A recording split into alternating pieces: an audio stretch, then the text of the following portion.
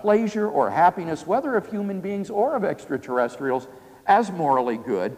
And if we do make that identification, then everything is permitted, because if it increases extraterrestrial pleasure sufficiently, virtually any sort of action can be justified.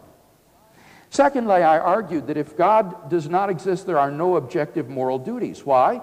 Well, because even if there are objective values, there's no lawgiver to lay any moral obligations or duties upon us. Richard Taylor, whom I quoted before, invites us to imagine a state of people living in a group of people living in a state of nature. And he says, let's suppose one of them kills another person and takes his goods. He writes, such actions, though injurious to their victims, are no more illicit or immoral than they would be if done by one animal to another.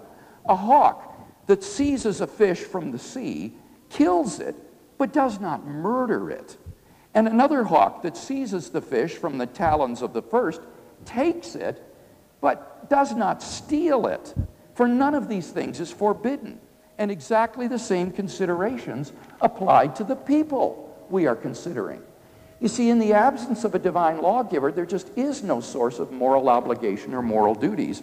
And I saw no answer to from Professor Tännsjö in the last speech on this issue.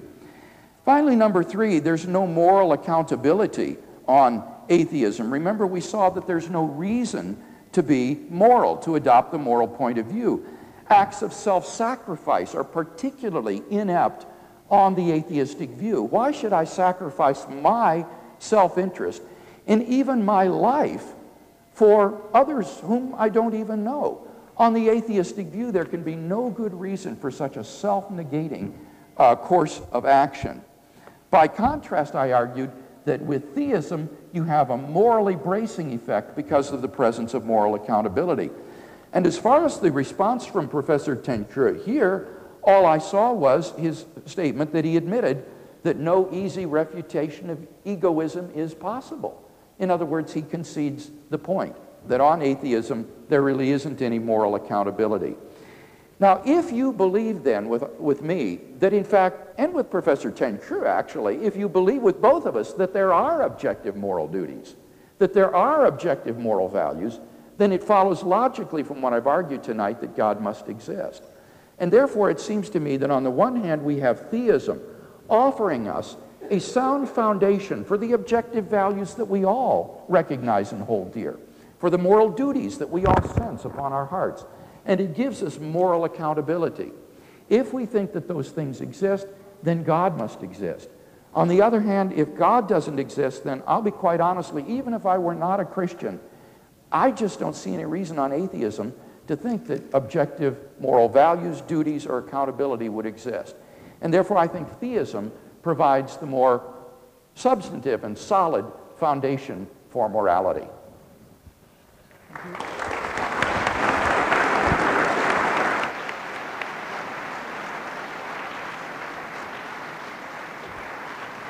Thank you, Professor Craig. Now, 8 minutes each. Okay. Professor Tännsjö, you're welcome. I kind of get the impression that we are losing contact somehow. I don't know whether there's a way of establishing it again. Obviously, I mean, we believe that we agree at least that there is an objective morality. I don't think that atheism provides any foundation for this belief. So that must be misunderstanding. I mean, the non-existence of God is quite as irrelevant to this discussion as the existence of God. You can't prove any moral theorems taking your point of departure in the atheist position. And then over and over again, it seems that you ask for reasons to believe, reasons to act in all sorts of ways. And you think that God could be the reason. He told us to do this, so that's why we should do it. Or if we don't do it, then he will punish us. So that will be a reason to behave well. Well, I agree that this kind of God could exist. Besides my father, my government, the European Union, the United Nations and so forth, there could also be a God making up rules and obligations of this kind. And then I also admit that this would be a kind of objective morality, just in the same sense that justice, our ordinary justice, is objective. I mean, the police force is there, and they grab you if you do the wrong thing. So it's a kind of objective morality, even this divine morality then. But I wouldn't call it morality. I think it's just another instance of the same kind. I think that morality is very different. And it is self-contained in this manner, I've tried to indicate. And this also means that when you ask me how do we know that the pleasure, for example, is what really matters in the final analysis, I have to admit that I'm not that certain. I've done my best to defend this position, but there are many other positions around in the discussion. Some people say that what really matters is that the desires you have are satisfied. And there are also persons saying that no matter whether you feel happy and have your desires satisfied, the crucial thing is that you achieve something in life. And they are all utilitarians. They're all utilitarians, and they disagree on these kinds of subtle points. And then, of course, utilitarianism is just one possible position among many others, and this non-speciesist version of utilitarianism that I have defended. But my point is not that I can prove my position with reference to the non-existence of God.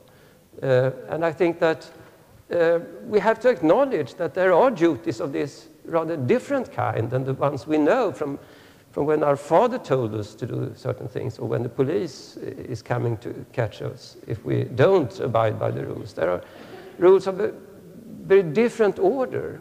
And moral philosophers agree that there are moral duties, even if there is no one who tells us to do certain things. But they disagree, of course, about how we should conceive of these duties. I mean, Immanuel Kant think that the German philosopher think that they are self-evident to us somehow, and they are imposing themselves upon it. We can realize that we have them, but there is no lawgiver imposing them on us. We can just realize that the kind of creatures we are, we have to behave in those ways.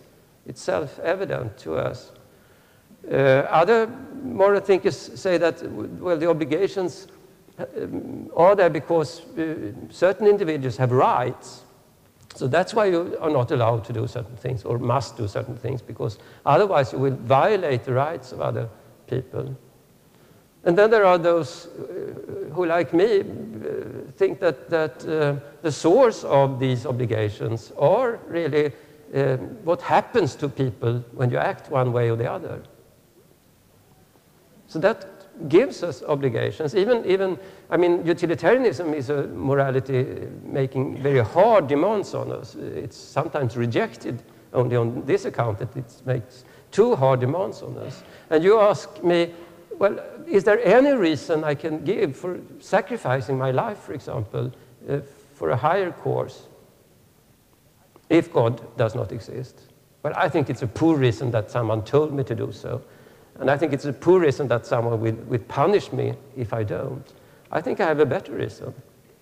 The reason is simply that this is a way of maximizing the sum total of well-being in the universe, impartial manner of doing this. It's a heavy demand on us that this morality makes, but I have come to the conclusion that this is the morality that it's closest to the truth, at least. But again, other people think otherwise, and there are all these competing hypotheses about what constitutes really the objective, the sound objective moral ground for passing these kinds of judgment. But there are all sorts of ideas about how we can answer this question. Why sacrifice my life? Because otherwise I will violate certain people's rights, for example. Because otherwise I will not maximize the sum total of well-being in the universe. There are some creatures that will suffer because I do not sacrifice my life, and they